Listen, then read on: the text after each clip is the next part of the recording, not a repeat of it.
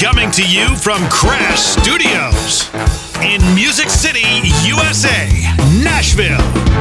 This is the Rich Redmond Show. On this episode, career drummer with Weird Al Yankovic, John Bermuda Schwartz, and now, Rich Redmond.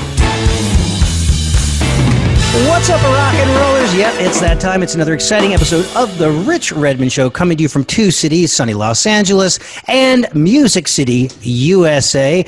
Jim McCarthy, JimMcCarthyVoiceovers.com. Buddy, how you doing? I miss you, man. It's been a while. Yeah. Well, you know, I know you always have about Can you hear me okay? Yeah, I can hear you. Your mic sounds great today. Usually I have about 8, 9, 10, 11 balls in the air as a business owner, as a voiceover artist, as a husband. How you doing it, man? What's the secret? Is it whiskey? What are you doing? Just keep them all in the air and 2 in your hand. Now, I tell everybody, that's me on the Dedepsh, but I think it's the same Dedepsh from Laugh USA on Sirius, on the Sirius network. But hey, seriously, let's get into this because I always say I'm excited. But seriously, I'm excited about getting with all of our guests. But, you know, this gentleman is rarefied air because he's been playing with the same band members and the same recording artist for 40 years. I want everybody to put their hands together and welcome our friend, Mr. John Bermuda Schwartz, longtime drummer for Weird Al. How you doing, buddy? Oh, great, Rich. Thank you for having me, Jim. Thanks for having me. Yeah, man. This is a long time coming because we see each other at industry events and we're social media buddies and we're always kind of keeping tabs on each other. But it's so nice to be here in this virtual room and get to talk about all things music and motivation. Yeah, what's happening with you? What's going on? Well, lately, like a lot of us, not much. not much musically. Actually, 2020 was a very good year for me in terms of working on my book, finishing up the book and getting that out, which is something I've had kind of in the fire for a couple of years. Yeah. And, you know, thankfully I had something to do. But, yeah, musically it's been terribly quiet, as we all know. Well, for the folks that are just kind of consuming this with their ears, you are set up in your living room, and there are gold and platinum records all over the walls. Oh, well, Al has sold very, very well, thankfully. And not to brag, that is not all of them. We didn't have a big enough living room. So there's some in my office. There's some in the hallways. I haven't put one in the bathroom yet, but that's next. You know what? I have a couple in my Nashville house. I have a couple in the bathroom. Interesting. Interesting. It keeps things interesting for the people that are... Really? Yeah, you know, it just gives you something fun to look at. But typically, it's where you come up with your best beats. Well, Jim, I know Jim got a squatty potty or two for like a birthday or something, and he loves it. So, but his family's always like, "Get out of there, buddy! You're in there too long." How did you know that? Buddy, I've known you for 12, 13 years. We do this twice a week. I know. He loves those buttons. So tell us about the book. The book Black and White and Weird All Over. Black and White and Weird All Over is a coffee table book that was published back in November by 1984 Publishing, who specializes in pop culture coffee table books, so perfect. And it's a book of my black and white photos of Al from the early days, from 1983 to 86, and it was the only time I shot black and white on him. But I always had a camera with me. I mean, like not from day one, but literally from day 2. I always had a camera and was always taking pictures, and I don't think he ever told me to not take pictures. Yeah. I was the only one with a camera on video sets and in the studio for a long time before we all had, you know, our cameras with us at all times. Yeah. So, I mean, I've got, you know, tens of thousands of photos, but these are special for 2 reasons. One, they're the only black and white ones I shot of Al. And 2, none of them had ever been published. A couple of them, literally like 7 or 8 of them had been published, but the rest of them had not been seen. And I had done Al's website starting back in the 90s and put out a lot of photos and you know, stuff, a lot of behind the scenes stuff, but all color. And all in terribly crunchy web quality, especially at a time when screens were like 640 by 480. So if you put a 300 pixel wide picture up, that took up half the screen. Now it's like really tiny, you know, so they're useless now. Yeah. But no one's ever seen, you know, and the photos that had been published, the couple had been published, were never seen in the quality that they appear in the book. Well, so the book is special for a couple of reasons. Sure. And it's a very nice book. It's got nice pages, and it's a heavy book, and it goes on the coffee table, and it's very cool. And the response from the fans has been great. So I'm very happy with it. That's amazing. Well, the pictures are beautiful, and you sent me a copy, and I was kind of perusing that whole thing, and I'm sure that Weird Al is pretty happy now that you had that camera and you had the camera bug back then, because you've kind of become, since day one, the official archivist of the band. So videos, designing the websites, curating photos, and the black and white photos. Tell me, there is something about that it just is so classy and timeless, black and white. I love it. It lends a certain vibe, and particularly, not that 35 years ago is a long time, but I mean, it sort of sets it back in that era a little bit, because there are a lot of color photos that I shot. I carry 2 cameras with me, one color, one black and white film. So for a lot of these photos, there are kind of color counterparts, that were taken a few seconds later or later in the day, whatever. And those have been seen, and that's all well and good, but, to see the black and white really takes you back. And it's got a certain vibe, it's got a certain feel, a certain documentation to it, which is what I do. I document things, not deliberately. I just do it just because that's what I do. I mean, I always am taking pictures still, just now with the phone.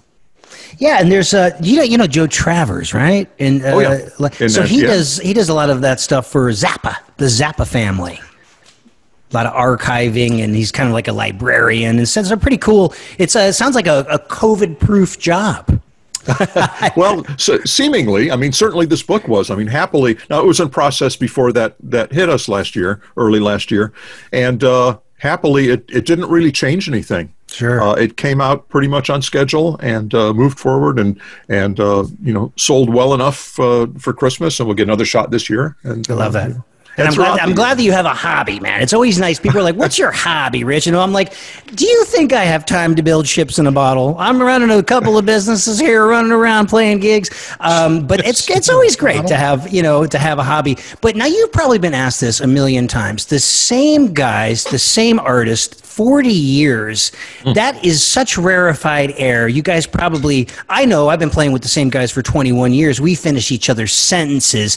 It's probably just got to be an amazing thing just to be on stage, rocking those songs with your boss who champions you, who gives you all this flexibility, and you have all these guys on stage that you're great friends with. That is, what is that feeling like? It's like home for me. It makes it nice. It makes it not be work. Yeah. We're just playing together, and there's 3, 4, 5,000 people watching us do it up there, and and it's sort of an organized jam, really. I mean, it's a lot of fun. And if it wasn't fun, I would ask for more money. So Jim, hit the no, you know what? It's still fun. It's still a lot of fun, and we get along, and it's a family. It is a family. And tell us about the guys in the band. Who are they? Well, we got Steve J on bass, who's a terrific bass player and does his own music. He does sort of world music, funk, fusiony, rhythmic, very, very kind of musician's music, Sure. Got Jim Chemo West on guitar, and Jim is a big fan of slack key. In fact, he's well respected in the slack key world, and goes to Hawaii and does a lot of stuff. Like, they need to import white guys into Hawaii to play slack key. Well, Jim does that. He's very well respected in the genre, and he's a terrific sound design guy as well. On this last album, and Steve is too. On this last album, all of the parodies were done by me and either Jim or Steve, all on keyboards and guitars and basses, but it was all the sound design was done by the three of us. That's great. And so Jim's really good, can play anything. When you say sound design, what do you mean? Well, in terms of creating, usually in terms of samples and sequencing, creating and reproducing sounds, basically making up sounds. Yeah. It's like being a producer that has the ability to... Is it like being a Foley artist? In a sense, yeah. You know what? That would be... Yeah. In other words, it would be like being a Foley artist if you wanted a door slam, but you figured out a way to do some other different sound that made it sound like that. That's what we have to do, because we don't always know what the sounds are that we're reproducing. So we have to create, we have to think, what would I do to get that sound, rather than, I know what keyboard they used, I know what drum sample. It's like, no, we have to start from scratch on that stuff. And that's the design part. I mean, I consider myself a sound designer as well in regards to drums and percussion. Well, and we got one more guy in the band. He's the new guy. He's been with us since 1991. Yeah, he's the new guy. And so he's the new guy. He takes a lot of heat from us. That's Ruben. New guy. Well, relatively speaking, he's coming up on 30 years or whatever it is now. Amazing. And that's Ruben Valtierra. And he's from the Bay Area, Santa Cruz area. He went to school and loves his Latin and jazz music, and works on his own stuff. The three guys play their own stuff. They all have other musical things that they do and that they love. I just play drums. I don't write music. I don't have, I'm not trying to sell my own songs. So I'm very happy in my role just doing that. But they all have other stuff they do during this time off. Now, but when you say you're just a drummer, I got to tell people that your band, and this is not a slap in the face, this is a compliment. You guys are essentially one of the greatest cover bands in the world, in the sense Weird Al's music it's parody music, so he's coming from the angle of instead of beat it, it's just eat it, right? And so it's a slight but you're tipping your hat to the original production sonically, drum parts, that kind of stuff, and making it your own a little bit. And then, of course, very much so, he's making it his own. So your versatility as a drummer, you're covering everything from pop to polka and everything in between. It's very impressive. Well, thanks. And actually, in the terms of parodies, yes, he changes the words. We don't have the luxury of changing the parts or even the sounds. And that's especially lately, the last 30 years, where sequencing and sounds have really come into modern production of hits. We've had to copy that. We've had to do that as closely as humanly, mechanically, computerally possible. And so we've all grown as, I've grown as a musician, as a sequencer, as a sound designer, because I've had to go in and copy those things. If we get 99% sounding just like the original song we're trying to do, that's pretty good. The goal is 100%. But 99% is like, not too many people will notice. Yeah. But Al notices, and we notice. We can, like you mentioned, eat it and beat it. Well, of course, that goes way back. That's back to 1984.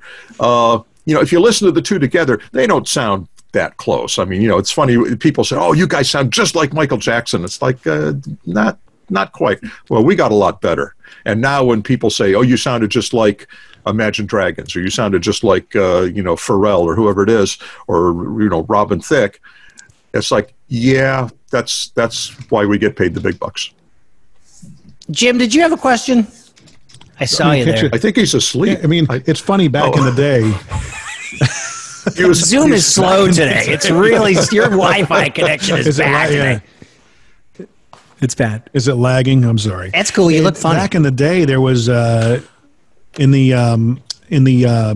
I did radio, some of the things that we used to do were not parodies, but we would revamp some of the songs that we would play to include the radio station identification and call letters and stuff like that, especially with Jack FM. And to replicate those vocal parts, like I did the Queen song, Bohemian Rhapsody, the big part where they have the 13 different vocals that expand out. And just to do the vocals is a massive chore. I can't even imagine the instrumentation. Yeah. It's a lot of work, and it's a lot of fun. But it is a lot of work. There's been some songs that have been very maddening for me, and therefore when I actually get it, it's like I'm very proud of myself, for having worked through it and not figured out what the original producer did, but figured out a way to make it sound like the original, which again is our job. Yeah. That's what we do. Sure. Now, is there a favorite recording studio in Los Angeles that you guys kind of made home, or does Weird Al have his own place, or now are you guys sending files to each other? How has that all changed over the years? Well, in the beginning, when we were signed with Scotty Brothers, who was distributed by Epic, excuse me, I'm all choked up talking about the old days. They had an in-house studio in Santa Monica, not far from where any of us live, and we recorded just about everything there. The very first album was recorded on spec before we even had a deal. Rick Derringer's manager, Jake Hooker, got us that deal and installed Rick as our producer. And we're like, that's pretty cool. Okay. This was like 1982. So we recorded that at Cherokee in Los Angeles, famous studio. Condos now. Yes, the Cherokee condos are horrible. Somebody's in there with GarageBand or Acid, so that's like what's left of the studio now. Exactly.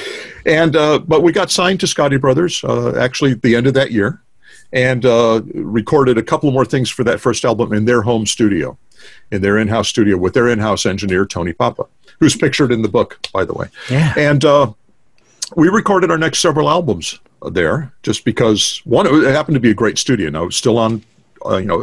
Analog tape then, had big Neve board. Digital was just starting to creep in a little bit. And eventually they sold off their catalog to Sony, and us along with it. The building became something else. And we moved on to a couple of other studios in LA. One place that we recorded the last few albums, the drums in particular, was at Westlake Audio in the Michael Jackson room, Studio D. It was Michael's favorite room.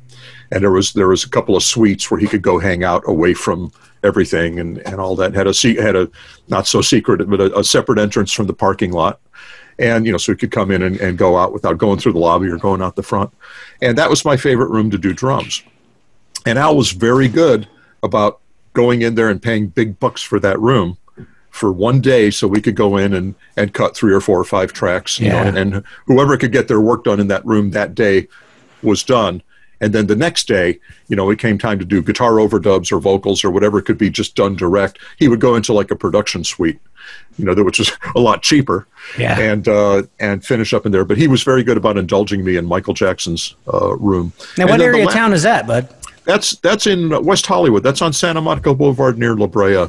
Wow, that's like right up the way. Is it still there? Yes. Wow. Yeah. I don't know how busy they are, but it's still there. It's been a couple of years since I've been in there. And the very last album we recorded was at Dave Way's Way Station. Dave Way is an engineer who's worked with Ringo and Christina Aguilera and a ton of people. And we went into his basically home studio. It was nicely set up, but a home studio. And he has a bunch of basses and guitars hanging on the wall and a couple of pianos in there and some keyboards and some drums with some various snares, a bunch of cymbals. Sometimes I used his stuff. Sometimes I brought my own. But we cut the whole album there. We cut all the originals there. All of the originals were live performances. All of the parodies were all programmed, in which case I then basically emailed stems. We all did that. Of course, we all know, okay, the count off is going to be 2 bars. This is the tempo. When Al says it's going to be 180, what he really means is this. He means it's 90 because he thinks in terms of eighth notes. Eighth notes, stuff like so. We've learned how to figure him out. Yeah. But we send all that in. We know if there's a key change. We know the exact arrangement, and because it's not always exactly like the parody, but musically and sound-wise it is. It's just he may cut a solo in half, for example, things like that. He may cut an intro in half. But all of that stuff was done. We create all those files at home, and then we send those in. Yeah. Now, for the drummers in the audience, you've probably been asked this question a million times. With us just celebrating the Beatles, 1964, just the other day, did you watch that performance? Was Ringo your guy? I was like 7 years old, and families after dinner, sat in front of the TV and watched Ed Sullivan. I mean, it was a religious. That's what we just did every Sunday night, and so I saw the Beatles and hadn't really heard of them before that, and watched them the next. I think they were on 3 weeks in a row, and saw that, and yes, I became sort of a Beatle fan, but I wasn't yet a drummer. I was actually like playing accordion. I think I was taking accordion lessons then. And your brother was playing drums, right? Who later switched to guitar. Right. And when he switched to guitar, I inherited his drums, and that was in 1965. Wow. And by this time, I already had some Beatles albums, but my parents also had like Gene Krupa albums and Latin orchestras and Alan Sherman records. So I had a sense of comedy early on, not a sense of parody. Yeah. And, so I listened to all of those things. And at that age, it was just all music. It was all good. I didn't really say, oh, this stuff sounds like it's 20 years old. I don't want to play that. It's like it was all good. Yeah. So I listened to the radio. I listened to my Beatles records. I listened to Gene Krupa records. I mean, I had a lot of influences. But absolutely, Ringo was one of a couple of my big heroes, and Hal Blaine would be the other one. Absolutely. God, and I got to meet Hal a couple times. What a character. Talk about quick on the wit. Yeah. You always want someone like that on your recording session because he can lighten the mood and he can keep it light. And it's like, look at guys, we're not digging ditches here. And then, hey, here's another one I got from the Catskills. Count it off, I mean, who wouldn't want to do a session with that guy? Everyone did. Yeah. It's and he was such a great guy. I was at his 90th birthday party a month before he passed. At the Big Potato? Yep. I wanted to go. I really, really wanted to go. And if I had been more informed watching my Instagram, I would have known about it. Because at the time, I was renting a place right by the Hollywood Bowl. It was a mile from there. Yeah. So was it a fun night? It was. It was very cool. I think he had a good time. We took off a little early. Yeah. We took off before he got up and played. He actually got, and I asked him early on, I said, they're not going to make you play. He says, I hope not. And they did. He got up and played. I think he probably did Be My Baby. Yeah. And I think he did Boots Are Made for Walking. And there's a couple of like handheld, videos of him doing that. And he sounded pretty reasonable for a guy that probably, hadn't really played in a long time. Right, right. And was on the spot and was a month away from passing. I mean, he was in remarkably good shape. Yeah. My brother and I he had been out here a couple of years before, and we went out to see him. Went out and had lunch with him, and my brother had worked with Hal quite a bit back in the day. Now fill the listeners in on your brother and his musical legacy. I learned the hard way about this. Oh. I was like, what? You're Bermuda Schwartz's brother? Have you worked with Richard? No, it's on the list though, because living in Nashville 24 years, I would see his name on say Steve Earle's Guitar Town, and I'm like, who's Richard Bennett? Well, he's John Bermuda Schwartz's brother. Oh, that Richard. Yeah. No, Richard he grew up in the studios here in LA. He was sort of on the tail end of the Wrecking Crew. In fact, there's not Hal's Wrecking Crew book, but there's another Wrecking Crew book that has Richard pictured in there because he worked with all of those guys. In fact, my very first recording session at age 13 was with Al Casey, Richard on guitar, and Steve Douglas on sax. Steve from the Wrecking Crew. It's like Wrecking Crew guys. It was very cool. Anyway, but Richard was working around the studios and stuff. He hooked up with Neil Diamond's band very early on. Stayed with them for quite a while. All the recordings, all the tours.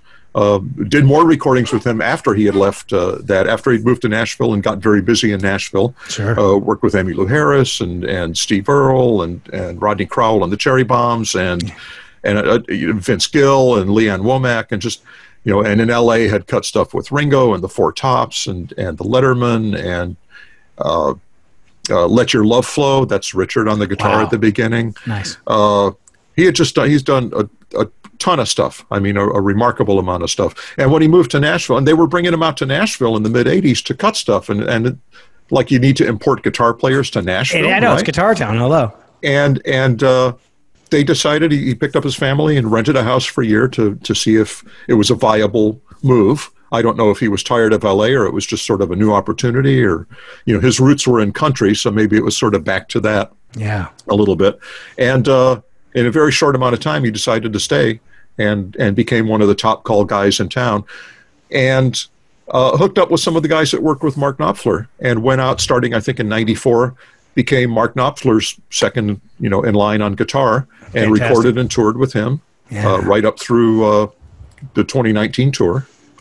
And he's just, and then of course this last year, everyone's just kind of been sitting. He is now starting to get back into recording a little bit and, socially distancing stuff and stuff, just. Oh, I've been going to do my masked sessions in Nashville. It's like, and it's so weird seeing your friends and colleagues that you've known for 24 years and you're like, probably should stay 6 feet back. I don't want to. I want to give you a hug, but it's so weird. It'll be back. It'll come back. It'll come back. So, you're a native Los Angeles guy, right?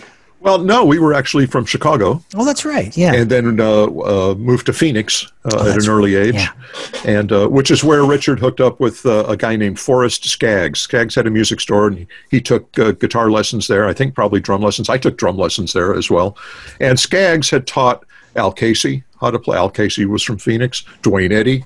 He taught those guys how to play. So when Richard was in high school and he graduated high school, Skaggs sent him out to hook up with Al Casey, who had a music store at Santa Monica and Vine. Yeah. And Richard went to work in the music store and, did lessons and worked behind the counter and stuff like that. And Al would, Al was the busy guy in town, Al Casey. And sometimes if he was too busy, he would send Richard out on a session. And gradually Richard began to become the session guy. And that's how that all began for him. Yeah, the blossoming of a session career. Well, that's fantastic. And then, so you got some drum lessons, and you're kind of off to the races. And then you've probably told this story a million times, but you could do a quick version of it. How did you get the gig with Weird Al? I met Al on the Dr. Demento show. Dr. Demento did his live show in L.A. at the time. And I met him there, and it was actually through Richard that I got to meet Dr. Demento. And then Dr. Demento said, "Oh, would you like to?" I had sent some stuff to Demento back in the '70s with some musical friends, and they got played on the air. So Demento, and by this time, by 1980, he was playing a lot of homemade stuff on the air. He says, "Oh, do you want to come on the show and I can interview and you can talk about the band you're in now and about how the early stuff you sent in." I said, "Yeah, I'd love that." So I came back September 14th, 1980. And Al was there, Weird Al, who was one of those guys who was sending in homemade music and become very popular on the show. And he was there at the show that night. So, and I'd heard of Al, of course, So I did my interview and all that. Well, Al had written a song that weekend and wanted to play it live on the air. And Dr. Demento had set aside a little spot in his top 10 countdown at the end of the show. And he says, and Al had and there's a sort of a cast of people there that, hangers on and people that would answer phones and stuff. And I got to beat on his accordion case for the song he had written. It was a parody of Queen's Another One Bites the Dust called Another One Rides the Bus. So I beat on his accordion case and went out live on the air. Happily, fortunately, wisely, Dr. Demento rolled tape on that. Nice. So we have a real recording of it. That became a single. Anyway, that night after we were done, I said, that was a lot of fun. You should have a band. I'll be your drummer. And him not knowing, he said, "Okay." So that's basically what happened. And I wish I could tell you, I saw this great future for the guy. I had no idea. It just seemed like fun. And, I was just playing around town and I had a day job at the time. And it's like, it's just another sort of musical avenue. Yeah, you gave him the soft sell, as Jim would say, because Jim is a big sales guy. But it was in no way was it intentional. I mean, it just was something I blurted out. I could have very easily just walked out of there, said nothing, and have never seen him again. Right. But that one thing that you did, you took a chance, and it changed the trajectory of your life forever. Oh, absolutely. Absolutely. I mean, I can't say that I would not be playing drums now. I probably would. I love playing drums. Yeah. But probably not at a level where you would be talking to me on a show. Right. And The Rich Redmond Show will be right back. Those who are self-employed, especially musicians, think homeownership is unattainable. For Bruce Klein, it took 7 years to purchase his first home as a self-employed working musician. But once he did, man, was it satisfying. So he decided he wanted to help other musicians and creatives gain that same satisfaction. Bruce earned his lending license and is now helping people avoid the mistakes he made on his 7-year journey. If you're a self-employed musician, he can help. Go to musiciansmortgage.com, powered by Movement Mortgage. Bruce Klein, NMLS, number 1465948. Movement Mortgage supports equal housing opportunity. NMLS, number 39179. NMLS, consumeraccess.org. Henry Ford once said that if you need a machine and don't buy it, then you will ultimately find that you have paid for it and don't have it. Nothing could be truer about energy-efficient LED lighting in your business. At Big Dot Lighting, we can show you how a portion of your savings from a commercial LED lighting upgrade will be paid for in hardly any time at all.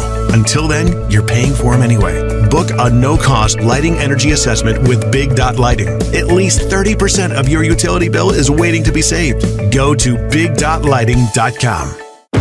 Are Are you a drummer looking to expand your drumming vocabulary or take your career to the next level? You can connect with me for one-on-one virtual lessons and consultations that are now 30% off. I cover topics like styles, reading music, the Nashville number system, charting, music business 101, and career guidance. Simply send me an email at booking@richredmond.com to schedule. And for more information on all of my products and services, visit richredmond.com. This is the Rich Redmond Show. And what do you think the key is? Because we do have a mixed bag of listeners, but for the drummers out there, and even the people that just want to cultivate a successful career, what are some takeaways, or how were you able to keep a job for 4 decades? Oh boy, it's, I guess, by doing the right thing. Yeah. And as a drummer, that would be whatever it is, you got to be flexible. You got to have discipline. You got to keep an open mind, open ears, open eyes. You got to be able to kind of do it all. Sure. You have to be able to do it. You have to be willing to do it. There's a lot of guys I know, they won't do certain gigs because they don't want, I guess that's the artist in them. Oh, I don't like that kind of music. I'm not gonna play. Well, then don't complain when you don't work. Or they don't want to show their Achilles heel, which may be like, ooh, my Achilles heel is jazz, Latin, funk, and reggae. Dude, you ain't gonna work. You just shot yourself in the foot. You lost 40% of your work. Yeah. So it's you gotta be willing. You gotta have discipline. We gotta have talent. I mean, that's sort of a given. You gotta have an ability to do the job, but you have to be willing to do it. And not everybody's willing to do it. You would think, who would walk away from a career in music if that's what they want? But people do that, and I don't get it. I don't understand it. I'm thrilled to be able to do it. I don't apologize for playing with a guy that does parodies. I mean, it's anybody that knows him or listens to what we do or has seen our show understands the high level of production and quality and meticulousness and seriousness that he puts into what this is. I mean, he's a long way from just getting up there with the accordion and these velvet patchwork pants from the 80s and jumping around and being screwy. I mean, it's become a very, very serious venture. And the fans are, I'm sure, ravenous. They are. I've seen fan art of you, and it's not just like one picture from some Japanese guy. It's like from people all over the world doing caricatures of you and fan art. It's pretty cool. Oh, thanks. Yeah, they it's the fans have been great. I mean, and they view us as a unit, which we are. Well, technically, it's the artist, and then it's the backup band, although it's the same band all these years. But the fans don't view it. They don't separate Al from all of us. We are all one act. That's really great. And we all get the same respect and the same treatment and the same adulation. And it's very, very cool. And Al does not have a star thing going on at all, He seems like just a very warm, approachable guy. Almost like you guys would have a Weird Al's annual Christmas party. Am I right? Well, not last year. Right. And not the year before. And actually not in any of the previous years. But no, we could. I mean, we're all friends. I mean, I see them as much as possible. Probably the last guy I've seen in person was Al a couple of months ago. But yeah, we could, and we're all married. All the wives get along. It's a good thing. I mean, it's rare. Have you guys done a certain number of dates per year, or has the dates, have they come down? Like as a young man, you're like, yeah, I'll do 220 dates a year, no problem. And then you get to the point where it's like, we're going to do 50 shows this year. Yeah, we just, we're all at the same level we were 20, 30 years ago. So we're fine going out and doing a bunch of dates. A bunch these days means 60, 70. That's nice. That's very manageable. Somewhere between 50 and 80 is very manageable. Yeah. I mean, there have been some years we did a lot more. Yeah. I think in 2000 we did 200 some odd dates. That was a very busy year. So it's 60, 70, 80 dates is fine. And we don't tour every year. In fact, 2020 was our year off. We toured in 18 and 19. 20 was going to be a year off. We were going out this year. That worked out perfectly. And that has, we were actually supposed to be out now. Yeah. and that got moved to later in the year, which got moved now. We're looking like 2022. Yeah. And that's going to be that will take place of the 21 and 22 tours. That will be a longer tour. That's the goal anyway. Yeah. But we all feel, and we all feel like we did 30 years ago. Al jumps around on stage, and we're all excited to travel around and be on the bus and still get a thrill from being in front of the audience. It's not just a bunch of old guys collecting a paycheck. Right. No, it is, but it's not just that. It's fantastic. It's fantastic, and you seem like an incredibly loyal guy, in the sense of the companies that you've aligned with. You're a big Ludwig guy. Have you been with your companies the entire time? No, I mean, there have been some change-ups. Actually, Ludwig is one of my newer. It is. I thought you were like one of those like WFL lifetime guys. Well, I was a Ludwig guy, a fan since the beginning. My first drums were Ludwigs. My second drums were Ludwigs. I've owned a lot of Ludwig kits over the year, but I didn't start endorsing them until 2006. So it's been a relatively recent thing. I've endorsed Sabian cymbals since '93. Nice. And that's a long time. Vic Firth sticks for 20 years or so. Did you get some of the pepper and salt shakers? I do, actually. Oh, yeah. You know what? I have those. Hal Blaine gave us those. He had got them from somebody, I guess. And we were having lunch with him, my wife and I, and we went out to walk him out to his car, and he opened up the trunk and gave us these Vic Firth salt and pepper shakers, which is so cool. So a gift from Hal. We use them every day. Yeah, they're super high quality, and so what about some like drum heroes, like even contemporaries that you really enjoy that maybe have become part of your rhythmic roux, your own recipe, that you kind of like steal from. Like Jim was a huge, God rest his soul, Neil Peart guy, and I was everybody loves Neil, and I was a Stewart guy, I was an Alex Van Halen guy. I loved Gene Krupa. My dad loved the big band, still loves the do. I mean, how do you cannot? You're dead if you don't like that. Yeah, no, I listen to that stuff. I don't really source much of what I do because I don't do that kind of stuff. I mean, and it's not because I don't want to. I don't ever get asked to, either by Al. Although actually, there was the closest we got. We did Cherry Poppin' Daddy's Zoot Suit Riot called Grapefruit Diet. So I got to do a little bit of that, and that was a lot of fun. I mean, I didn't do it as well as Gene would have done it, or as well. You got to chuckle out of Jim on that one. and I mean, that's actually the cool thing with Al. I get to do a lot of different things. It's not all 2 and 4. In real life, in the bands I play with in town, it's blues and rock and oldies and stuff like that, and a lot of that stuff is very straight ahead, and it's the stuff I like playing as well. Because again, my heroes, and they've stuck with me all these years. It's still Ringo. It's still Hal Blaine. I still steal stuff from them, and it works because what they did is the right timeless. thing. And it's timeless. Yeah. Tempo-less, timeless. Yeah, and like bop, doo, doo, bang. Like I tell my students, I say, look at, you put some tea towels on your drums, you go bop, doo, doo, doo, doo. You're in business. I mean, you're off to the races. Yeah. It worked for Ringo, it worked for the Beatles. That's awesome. Yeah. And I love the fact that you'll schlep some drums around and go play around Los Angeles. I mean, you play in places like Molly Malone's and joints like that. Yeah. Oh, yeah. No, I'm in like 4 bands here in town.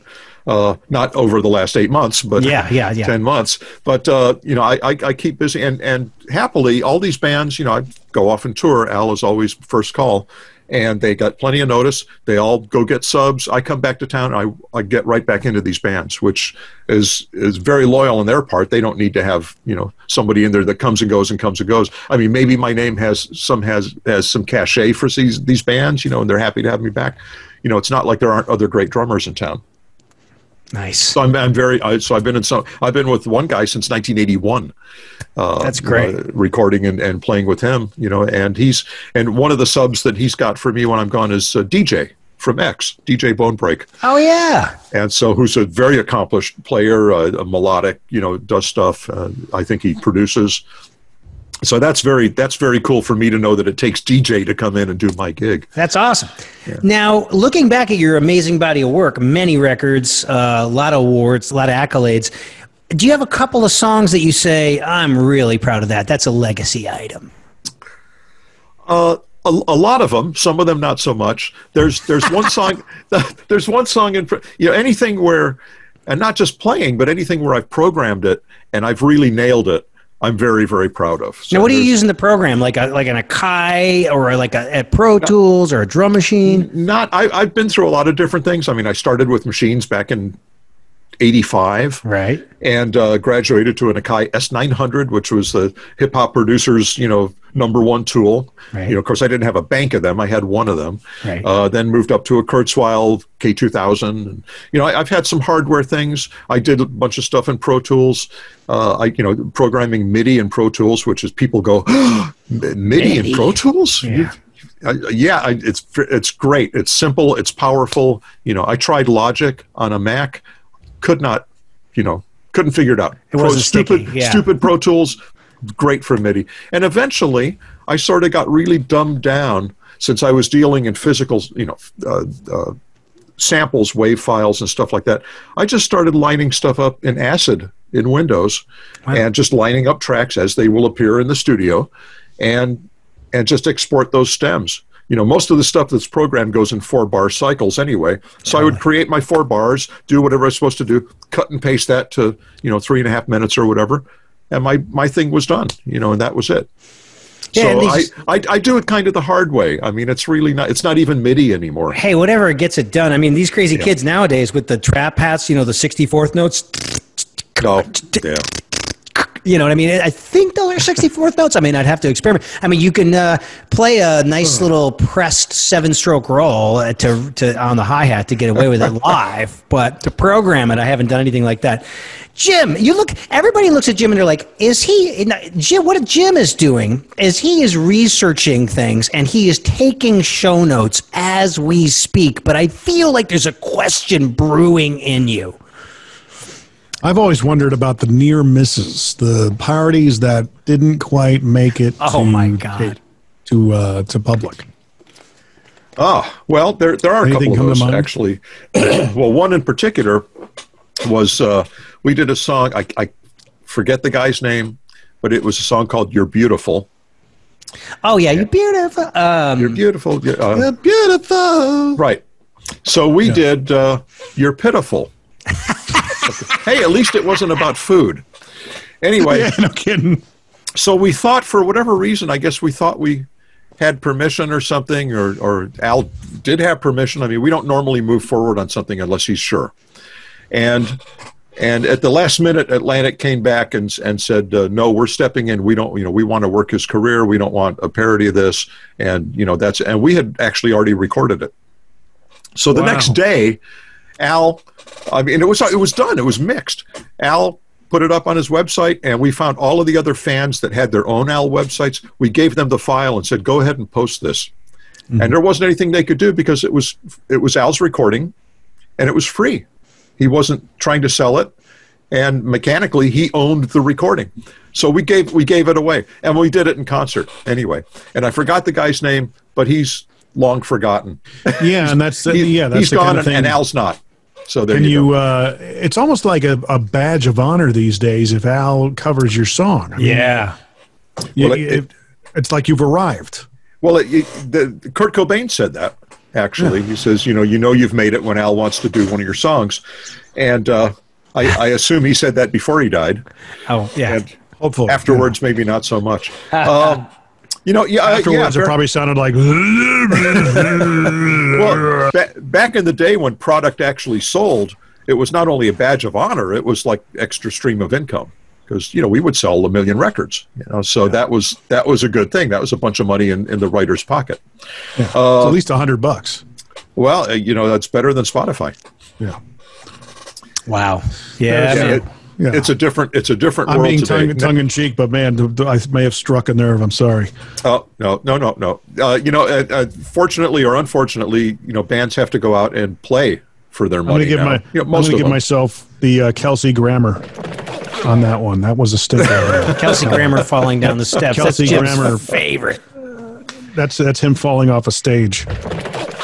And the Price is Right. I mean, 40 years in the music, 40 years plus in the music business, you're going to see a lot of changes. And when that pesky Napster thing started happening, Lars Ulrich was in a tie in the courtroom, like things were changing. It's like, you got to go. How do bands make a living now? You either When license Lars Ulrich shows up in a tie in a courtroom, I don't think he was in a tie, but you got to license your music to TV and film, and you got to take the music to the people. You got to travel. You got to put butts in seats, and then hopefully they're going to go and buy a $60 hoodie at the the merch table. And they do. Yeah. And they do. They come in, and you can't give that stuff away. Oh, we could. It's not coming out of my pocket, but but you're right. That's the way to make money. You still have to charge people to come through the door. They want to buy a T-shirt or a button or a sticker or a hoodie or whatever, and that's where the money is. And it wasn't always there. It was there, but it helped promote record sales. Or actually, you would sell records, then people would want to see you in concert. But either way, you got to sell records. Now you put out recordings, give them away basically, and that encourages people to come see you live. Yeah, and that's encouraged. Tool. Well, I want to say what they did back about a year and a half ago. They put out their last album, the first, I want to say, in I don't know, was it 8 or 9 years that they put out an album? Crazy. And they have such a rabid, tribal type of fan base that their album actually beat out Taylor Swift's albums. That's crazy. So they had album sales, physical album sales, and they did it with digital downloads. So if you bought the album, you had the ability to go and download videos and apps and things of that nature that came with the album. So it was very interesting the way they did it, and they kind of reinvented. I would imagine that Weird Al would be able to do the same exact thing because he's got such a rabid following. Yes and no. I mean, there's anomalies to records not selling. I mean, obviously Taylor's, Swift's, Justin Bieber and the other Justin, all the Justin's albums, they all sell. Not as well as they would have 10 years ago or 20 years ago, but relatively speaking, they're selling very well. Our last album was a #1 album. It debuted at #1 on the Billboard 200 album chart. Yeah, with sales of like 104,000. Now. Yeah. You say, #1 album, well, you guys are rich. #1 album, we still owe the label a bunch of money, is what that means. Right. At 100,000 units, that's not very many. Actually, these days it is. Yeah, if you could sell 100,000 units these days, you are rocking. Yeah, 20 years ago, 100,000 would get you dropped from the label. Absolutely. But from a business point of view, do you even need a label these days with the kind of equity and market equity that he has? We don't have a label. That album went #1, and that was the last album on the contract with Sony, and Al said goodbye. Yeah. Wow. #1 album, goodbye. So because he can just do it, he can distribute himself. Yeah, he absolutely. He knows how to promote himself. He can get stuff on Apple Music and wherever it needs to sell. He can target a release date. He can do all that stuff. He can coordinate. In the past, only labels really had that power with those outlets. Right. Now, an artist that they know can actually sell product, they'll work with them. You can target a specific date so you can promote it. And here's the thing: Al can do that. He's the last guy. He's kind of laughing all the way to the bank because the albums are consumable. People want to buy the entire album because it's entertaining. It's fun. It's content, and every song has got value. Whereas a typical artist, I'm like, I don't want to sit through the other 8 or 9 songs. I just want the hit. Give me the hit. I'm good. Well, and the record collector in me kind of enjoys that because I bought thousands of albums to with 1 or 2 good songs on it and a lot of bad stuff. Yeah. And back in the day, and for a long time I was very happy to go pay for the tracks I wanted and not have to buy the whole album. There's still some artists where I will buy the entire album just because of who they are. Like Pearl Jam's 3rd album, I was like, dude, this is a freaking coaster. Just this is awful. What are you guys thinking, Well, there goes our chances of getting anybody from Pearl Jam. But anyways... So John, did you keep all those albums that you bought? Do you have like a record room? Are you like an audiophile where you're dusting your albums and you're cleaning the needle and all that? Not quite. No, I've got about 3,100 CDs and about 1,000 LPs still. You kept all your CDs? Wow. Yeah. I mean, I totally drank the Kool-Aid. People were like, here's my CD, man. I'm like, dude, I don't have a CD player or DVD player or anything. I'm all Spotify and devices like the kids. No, Crazy. I still have a physical, and I'm not above downloading something if I want it. Yeah. But I still have a lot of physical product. I still have my old Technics SL 1200 Mark II turntable from 1985. Jim, you know what that is, and you know, I have a nice, you know, audiophile sound system here, and I still have all that music. And I got rid of a lot of CDs. There were a lot of CDs that had that one song on it that I wanted, and I'd make a choice. I go, am I ever going to listen to anything but that one song? No. So I'd rip it off the CD, and I've combined them down to about 5 other compilation discs with about 100 songs on each, right, and DVDs with the files. And that's where about 300 of my CDs have gone. Yeah. So, and I actually kind of only did that because I was running out of shelf space, because I was still buying CDs. Wow. Yeah, physical space. You know what we need to do at some point? You know how these reaction videos kind of take off on YouTube and such?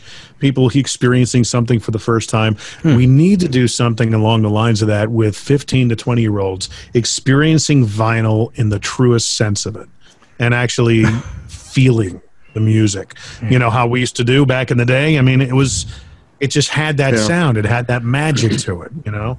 Well, and yeah, you had something you could look at and that was big and that, you know, maybe had a booklet in it, or had real liner notes and had a lot of lyrics. I guess you'd have that on a CD booklet. You don't get that with a download, of course. Yeah, poor session musicians these days. It's like you get into this, you know, hallowed ground of this club of people that are actually playing on records, and then unless someone really goes to figure it out on All Music or something, no one knows who's playing on the records. No. I don't know if you know, John Smith in Middle America cares, but I loved having it. A lot of people don't care. Yeah, you know. Right now, but that's okay. If they enjoy what you do, it's okay. You know, they don't need to know. You know, our fans don't need to know who we are, for example. They do. Right. That's why they're fans, and you know, not sort of casual fans. Even sort of casual fans, after all these years, know our names. They know who we are.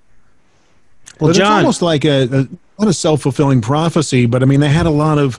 If you remember back in the 70s, they did artist development, right? They would spend 3-4 albums developing the artist, and that's how they really grew. I mean, you came up in that era. They started turning back on that. If you didn't have a #1 album, they dropped you. So it's almost like it bit them in the ass as they move forward with the digital revolution.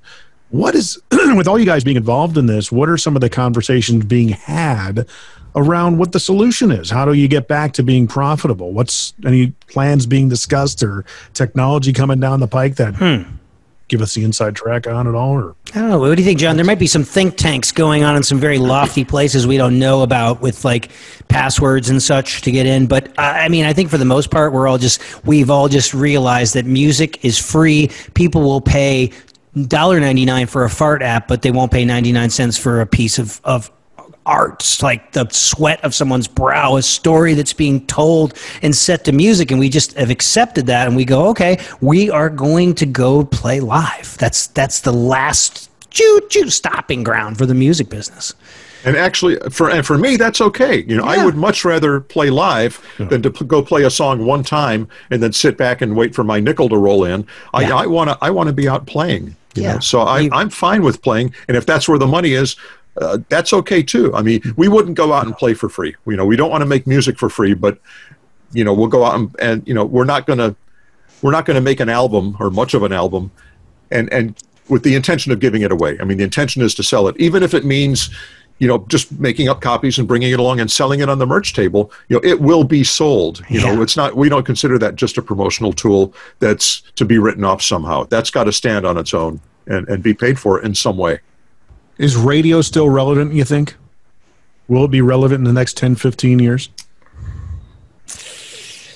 Who knows? You mean terrestrial radio? Terrestrial. Yeah. You know, because that's kind of the distribution methodology that gets everybody familiar with new music. I mean, is it Spotify and Pandora now?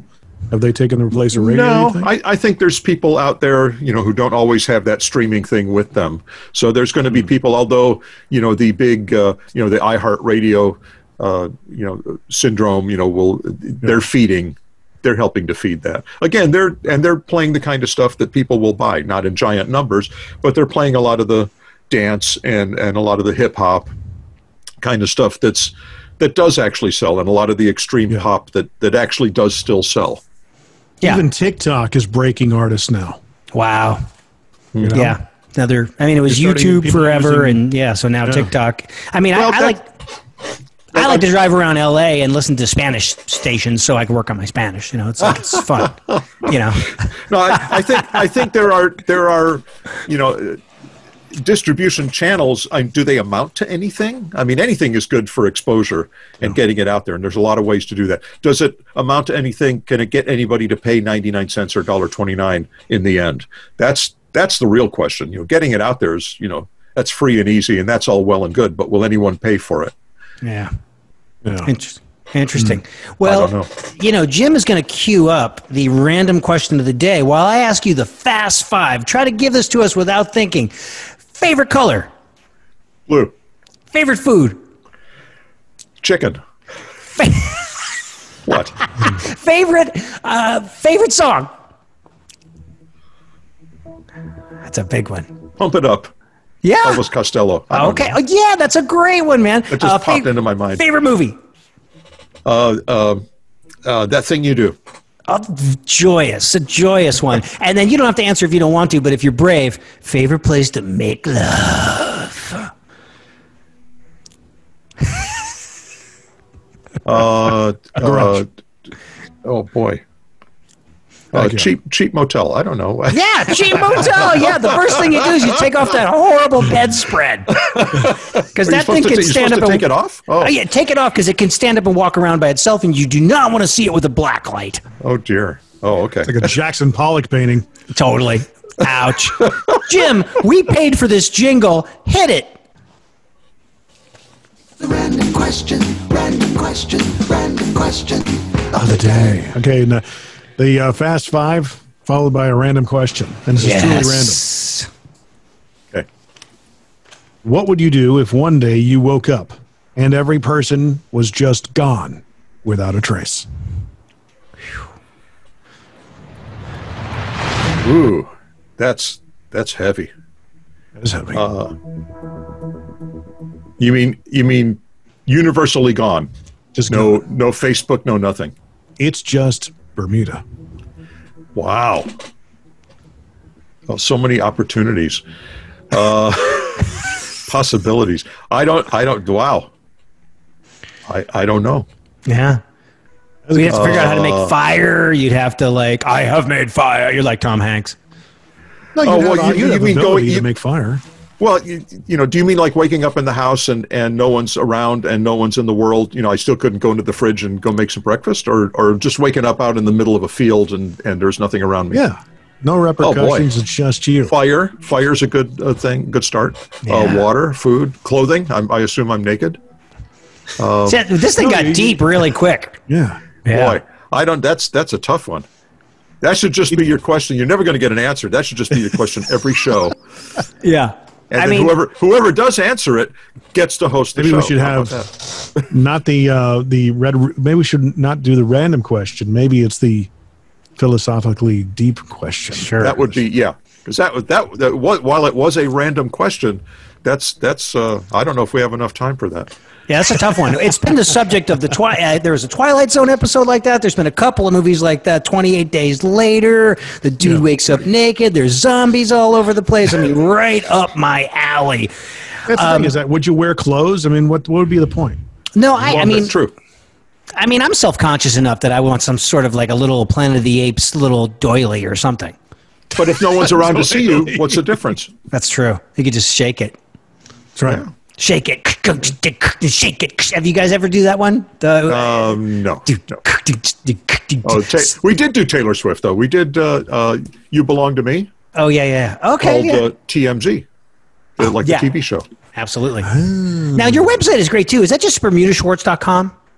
Yes. Everybody check that out because it's like you could tell you're a historian and an archivist because you have every act you've ever played with, every record you've ever played on, every television show you've ever I mean, and it's like, I'm pretty good on my website, but there's things missing. I mean, it's great. And there's all the fan art is on there. It's a great site. So everyone check that out. And the book is called Black and White and Weird All Over. You can get it wherever nice coffee table books are sold. Amazon?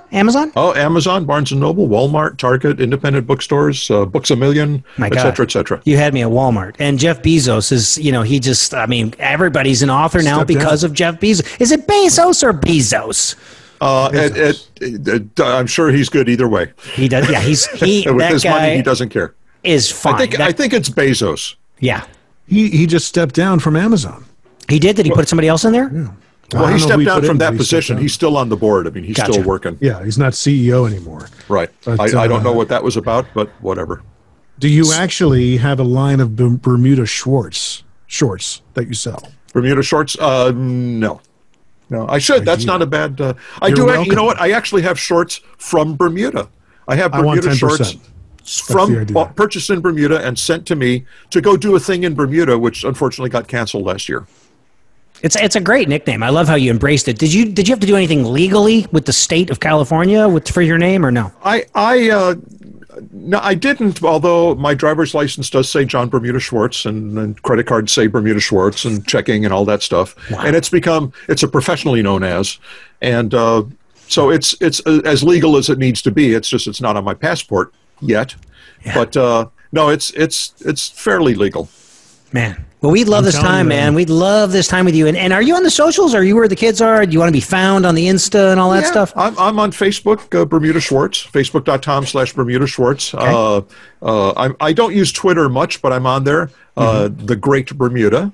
Nice. And Instagram as well. I don't use too much, but I'm on there as well. The Great Bermuda, at The Great Bermuda. And, but Facebook is kind of my thing. And I haven't really looked into TikTok at all or any of these other things, but Facebook is fine for me.